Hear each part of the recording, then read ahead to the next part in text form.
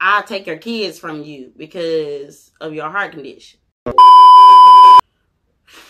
Because I kept passing out a lot during my pregnancy, I lost my daughter.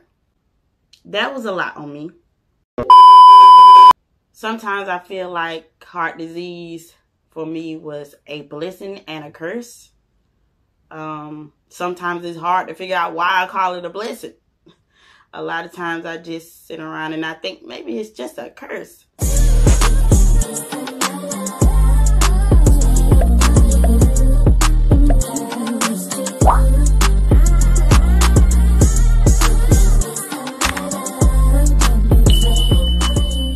What's up, you guys, and welcome back to my channel. It's your girl Gbabii. That's G.Babii.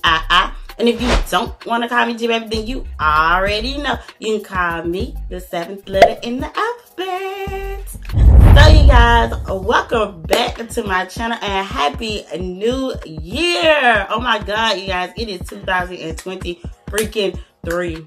And I'm still the same OG I was in 2022, baby, period.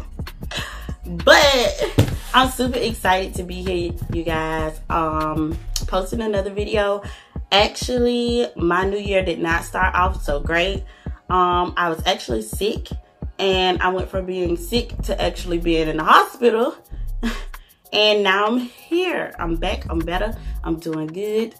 And, you know, it is what it is. I'm just thankful to be here. I'm thankful that God helped me see another year. And you should be thankful that God helped you be here for another year too, because that itself is a blessing, okay? Anyways, you guys, being in the hospital and all that kind of stuff kind of made me just want to chit chat with you guys about like me in general. If you guys haven't seen my it's not my first video. It is my first introduction video. My first video that I actually started talking about myself and things about me. If you haven't seen that video, then go ahead and check it out. And if you have already seen that video, then you guys already know that I suffer from a heart condition. So I'm gonna be talking about that in this video. I'm also gonna be talking about my first time actually having a crisis and how all that went, and like some things that happened to me in my life because of my heart condition. And it's been a lot, but you know, like I said, I'm just blessed because God favors me, period. I already know he does, because I wouldn't be here, like I said before. So yeah, you guys, pretty much all my life I have went through like having chest pains, but at the time we didn't 100% know what was going on or what was wrong. For example, sometimes I wanted to play sports and I could try out for that sport and I had to do the physical and I would pass that physical with flying colors. And other times I could try out for sports and have to do a physical and I would basically be like told, no, you cannot play this sport due to your heart being all over the place, your heart rate just everywhere. And I never understood it or understood the like whole backstory of what was causing this situation to go on growing up most of my life. Nor did my mama. She didn't really know what was going on. None of us knew what was wrong. We just know that I had a lot of chest pains and things like that as I was growing up. I was never diagnosed as a little girl with anything, so I didn't know that it was anything wrong with me until later on in life. So you guys, I was actually at school when I had my very first crisis. I was in class and it was the day that we supposed to be taking a test. So I don't really know what happened. I just had a lot of chest pain. I actually told my teacher I had a lot of chest pain, and she just told me to get up and kind of like walk around, walk it off or whatever. When I stood up to walk around, I instantly felt very dizzy and lightheaded, like automatically. I didn't know what was going on. I just felt very dizzy and lightheaded. I started trying to walk around and she noticed what was going on and she told me, you know, maybe you should go get you some water from the water fountain, which was like by the bathroom and hallway. So I walked to the hallway, and as I walked up the hallway to go get something to drink, I just decided to go in the bathroom. So I went in the bathroom, and I'm like, I don't know what's going on. I'm literally just looking at myself in the mirror, and you guys, I do not remember anything from that moment other than looking in the mirror. I had passed out. My heart had stopped. When I say my heart stopped, I have a condition that makes my heart, like, my blood doesn't flow to my heart fast enough to keep my heart pumping fast enough. And it also keeps my blood from flowing to my brain, which is making me dizzy. So it made my heart stop for a moment. It usually stops for that moment, and then it picks back up extremely fast. This is how this happens for me. I cannot control when it happens. I do not know when it's going to happen. Sometimes I will feel very dizzy, or I feel like, I don't know how to explain it. Like, I'll feel very lightheaded or dizzy, and that's just sometimes. Sometimes I have chest pain, and sometimes I have nothing. I could just be having a regular day, and this could happen to me.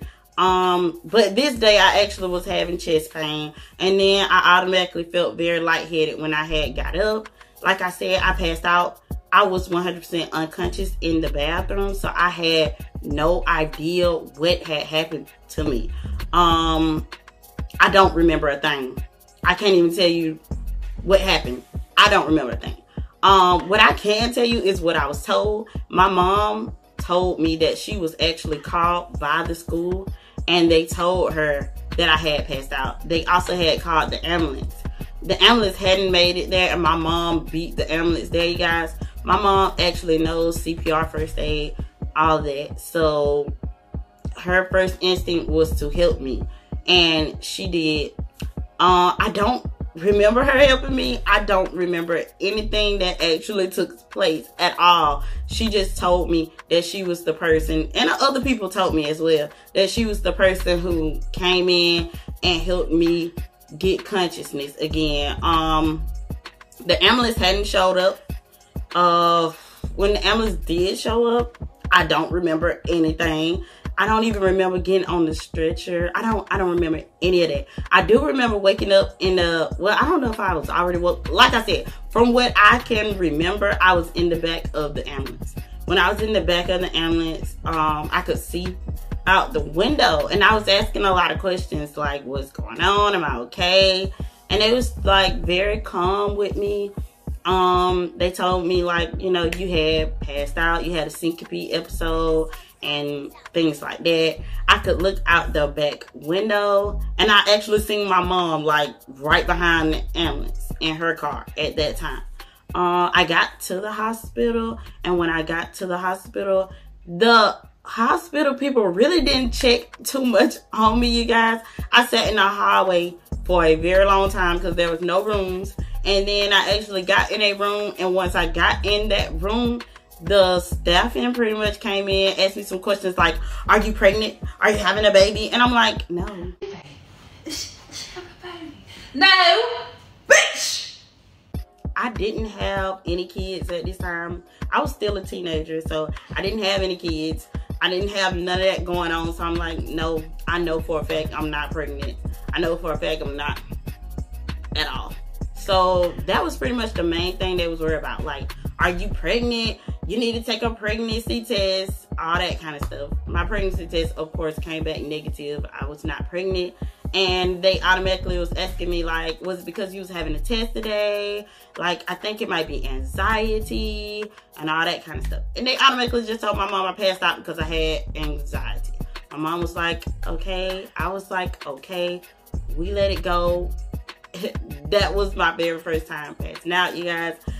And the craziest thing was, as I sat in this hospital bed, I actually logged in on Facebook, and what killed me was every single person was like, rest in peace, Gbabii. And I'm like, what did y'all talk about? I'm not dead. I guess the kids at school automatically assumed that I had died. I did not die. And that was so crazy, returning back and having to explain, like, I'm not dead. Where did this rumor come about? I'm not dead. That reading messages about you being dead is very, very, very, very depressing. Like, it literally hurts. It is so sad. People should not say people is dead until they know facts.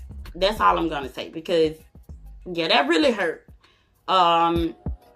Even though people were saying very nice things about me, it's just the fact I was not dead. I don't want to read what you would say about me if I was dead when I'm alive. So yeah, I didn't like that.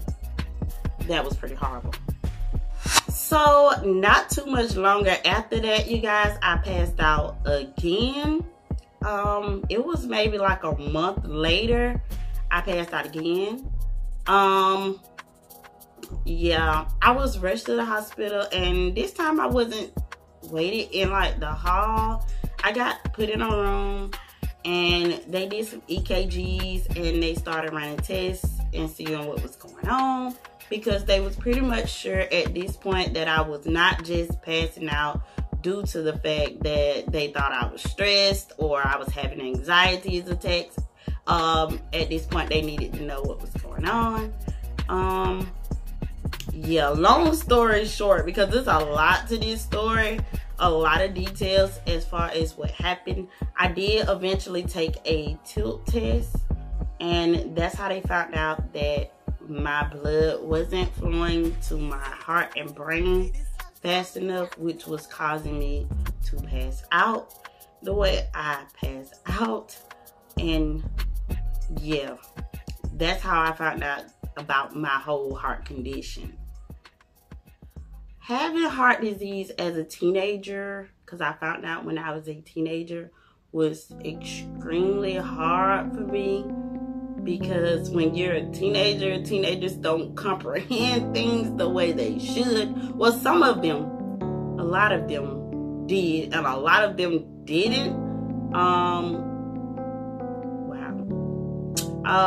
It was really hard for me, because I went from having a lot of people around me to watching those people fade away from around me due to the fact that I just told them, like, yeah, I got heart disease.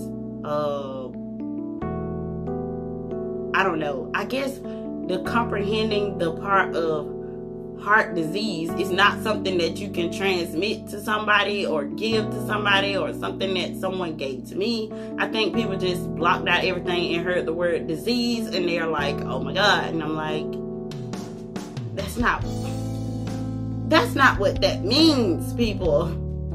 It's not that. That's not what that means. Even my ex, he confirmed also that at the time when I very first told him, like, I got heart disease, he was also like, okay, what is going on? I don't want to be dealing with somebody who have a disease. And I'm like, this is not something that you can get from me. This is something that I deal with. This is not something that I can transmit to you. Like, it was hard. Like, the dealing with what people said about you just because they didn't quite understand was very hard. It was hard. Yeah, I wouldn't wish that on nobody. That was not an easy thing for me to go through, especially being a teenager. It was just not. I never kept my heart disease a secret. I didn't feel like it was something that I had to hide from people or not talk about. I recently just stopped talking about the fact that I have a heart condition due to the fact that someone they're not close to me, but in my circle said something to me like, I'll take your kids from you because of your heart condition. Because of this, I did stop talking about my heart condition on social media. Not because I thought this person could take my kids, but because can't nobody take my kids from me. One thing I know, I'm a good mom. I take really great care of my kids. I do whatever I can to see them happy. he knows I do whatever I can for those kids to be happy.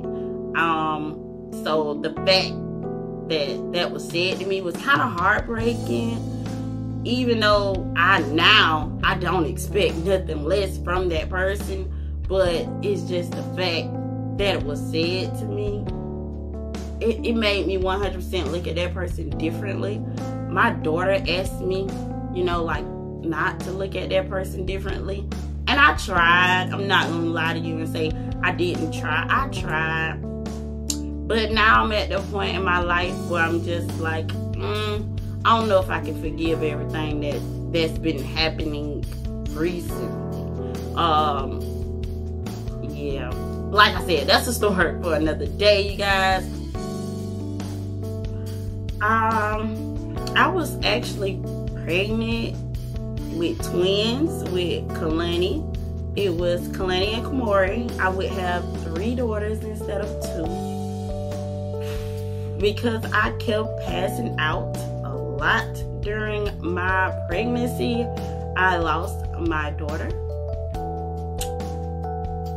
I don't know, for a while, you guys, I actually blamed myself because I lost my daughter.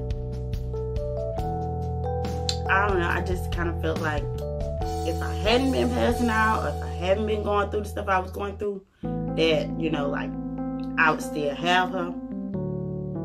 That was a lot on me. Yeah, that was a lot. But, I got through it. I did have to talk to my mom a lot about it, but I got through it. I'm sorry, y'all. I'm back. Like I said, I lost my daughter due to me having my heart disease. I actually teach my other 2 daughters a lot about their sister in heaven, and I look at her like my angel and the person who just helped me get through things now. At the time when it happened, I don't know, I just didn't expect that to happen because I was told at the beginning that they seen 2 kids, and I was told that it possibly was a boy and a girl. And I was excited because I really wanted a boy, you guys. I always wanted me a boy, but I ended up with girls. Then later on, they told me that I had 1 baby, not 2 babies, and they only seen 1 baby. And I was like, okay, cool. I was fine with it. They told me there was a girl, and I was going on with just the thought of a Kalani at that point. Later on, maybe like right before I was about to give birth, I was told that I had 2 kids again, and I'm like, okay. They also told me that my baby had died. So, yeah, I had to deal with that.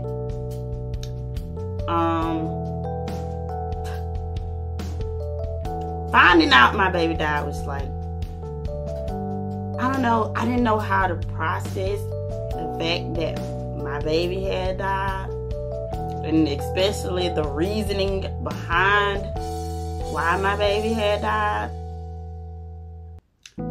Sometimes I feel like heart disease for me was a blessing and a curse. Sometimes it's hard to figure out why I call it a blessing. A lot of times I just sit around and I think maybe it's just a curse. I cannot drive. I have never had a driver's license. They will not let me get driver's license due to the fact that I can pass out of anywhere. They don't really know when I'm gonna pass out, why I pass out, what's going on, and because of that, I cannot get behind a steering wheel and drive, which I understand for safety purposes for myself and other people on the road. So I never had driver's license. I always wanted it. Like, I want to be able to drive. Who don't want to be able to drive somewhere? So I don't get to drive myself places, and I deal with that, and it's okay. I have a really good support system between my brother and my mom, and they pretty much take me back and forth everywhere I need to go, and I don't really have a problem with getting back and forth places, as y'all can see, it was never a problem. It's just sometimes you be like, I want to have my own independence to do things my own way, and I can't. Yeah, that is a lot. Like, you want to have your own everything and do things your own way, and especially when you live like a type of life where you like, I want to be on the go all the time, and I want to do things my own way, because that's just me. I've always been that type of person, and it's like I got limits to things that I can and can't do. Although I do not let my heart disease stop me from doing anything I want to do. Anything I want to do, I feel like I'm capable of doing it regardless. I also, because of this, it has my blood levels low. Sometimes my legs feel like bricks. I can't get up to walk around because my blood is sitting towards the bottom of my body, so it makes my legs swell up, my feet swell up. It makes my body weight go up and down. Some days I'm skinnier, some days I gain more weight, and then on top of that, the foods they want me to eat is like salty foods to help my blood levels, and popcorn, potato chips, liver, beets, all this type of stuff to like help my heart. Sometimes that stuff also doesn't always help, kind of make my blood pressure be up, down. It's a lot. So, you know, like I said, I would not wish this on anyone. I know it's other people in the world who go through what I go through, but it's a very hard process. I'm pretty sure all of us, everybody who has a heart condition, I just feel like it's been extremely hard on me. Especially, I think the worst part for me is that I had to find out as a teenager that this was going on with me. I feel like if I would have found out now in my life, my age that I am now, that I probably would have processed it a lot better. But then, and processing it was not easy. The fact that people had so much to say, and of course people still gonna have things to say. I don't really care about what people have to say now, but then it was a lot. Now, if you somebody who in my circle, somebody who called me a family member, or somebody who really close to me like a friend, and you say something regarding it, yeah, it's gonna make me feel some type of way. But like strangers on the street, you don't know me, so that don't really bother me. If somebody on the street says something about it, it's more that the people who are around me in my face.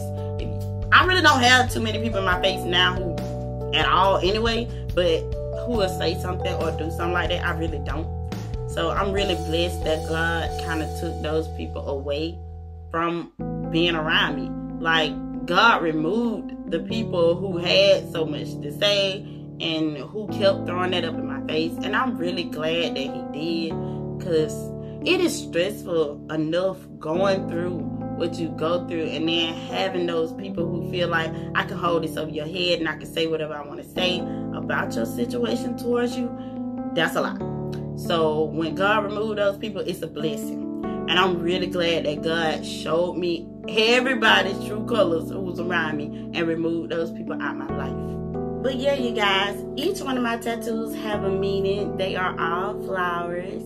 Each and every one of them that I have on my body are flowers, and this one is actually an actual heart with flowers on it. The meaning of my tattoos are about my heart disease. Every flower, y'all know flowers die down, and with a lot of love, care, and attention, they blossom back, and they are still beautiful. And that's how I feel like I am and what I go through. So each one of my tattoos is from a very extreme moment I went through in my life, and I have a flower for each one of those. I actually have to go get 2 more because 2 other things happened in my life that I need to actually have a tattoo for. So I'm going to go get 2 more flowers for sure that I know of. So yeah, that's the meaning behind all my tattoos being flowers. Every single tattoo I have on my body is a flower, and that is why. My heart tattoo is actually a flower and a heart, due to the fact that if something does occur to me in the street while my mom can't come around, or I can't get in touch with someone, I'm hoping that it's a warning tattoo to let people know that I do have a heart condition. I noticed someone else had did it in the past, so I went and got this tattoo. I think I was in my 20s when I got this, but I got this so that way if something does happen, then you could look at, it was a TV show. I was watching a TV show, and it was like, I can't remember what it was. It might have been an episode of, I don't know, y'all. I watch a lot of TV shows like The Residence, 911, all that kind of stuff. But it was a TV show, and this dude had a tattoo about something with his heart, and he had a heart condition. So I went, and that's how they knew that he had a heart condition. So I went and got a tattoo about my heart condition. So hopefully it will let people know if something did happen to me, it was your warning sign that, yeah, she got a heart condition. And hopefully that could be what can save my life one day. But yeah, you guys, like I said, I pass out randomly, different places. One time I passed out inside of a store, you guys. I passed out at the store, and again, my mom got there and made sure I was okay. My mom and my kids got there, and they made sure I was okay. Actually, the craziest thing is I don't remember what happened, how I passed out, how I got in that situation, but I actually remember, this is how long this took, you guys. I remember coming to and actually seeing my mom, my kids, the staff at the Dollar General. The ambulance never showed up. So yeah, that's crazy. Where I live, a lot of times the ambulance just takes forever to come, or they don't show up. A lot of times I get seen by the fire department more than the ambulance. So that's crazy. But I get through it. And I'm really blessed that my mom is certified in CPR, first aid, and all that kind of stuff. And she actually makes sure I'm okay all the time. I'm really blessed to have my mom anyway, you guys. Because while I'm in and out the hospital, she is the person who take care of my kids. She have my kids. She don't complain. She'll take off of work if she have to be there with my kids while I'm going through my crisis. Like, it's never a problem to her. She never made it seem like it's a problem to her. So I'm really grateful to have her, and I'm blessed to have a mom like I have. Even though I'm a full-grown woman, my mama has still always had my back, and I appreciate her for that. Even though she might not realize it, but I do. I really appreciate her for that, because it could be just me, you know, and it's not like that. It's not. So I really do appreciate her for all the things she do for me. Y'all, this video been so emotional for me. Like, oh my God, I can't even finish it. I keep crying, and then I have to stop the video. Then I have to clean my face up. Then I come back and record something else. Like, no, it's just a lot. Like, I don't know. Sometimes it's hard for me to talk about it, and sometimes it's easy for me to talk about it. It's kind of just, it's a lot. It also makes me, I don't know. I just feel, some days I feel like it's so much pressure on me to just be who I am. Like, I don't know, I feel like I go through this depression of feeling like I'll never be able to do all the things that I want to do, but I feel like at the same time I'm so capable of doing all the things I want to do. It's just, I feel like it's holding me back. It's holding me back. And then I have to be like, don't use that for an excuse to say it's holding you back. Just do what you want to do. And I don't know, it just feels like a lot. It feels like a lot. And I feel like some days I feel like I'm carrying it all by myself, And I know I'm not, but that's how I feel. Feel like I'm carrying it all by myself. Trying to get through chest pains all day and be a mom, take care of my kids, do everything I gotta do for them, you know. And oh my God, y'all, I am not a crier. I don't know why I keep crying. Forgive me. But anyway, you guys, if it's anybody out there who is going through a heart condition or anything, you guys, I don't know what could be going on in your life. Nobody knows what's going on in my life. They just assume everything's picture perfect from the outside looking in. This is not, you guys.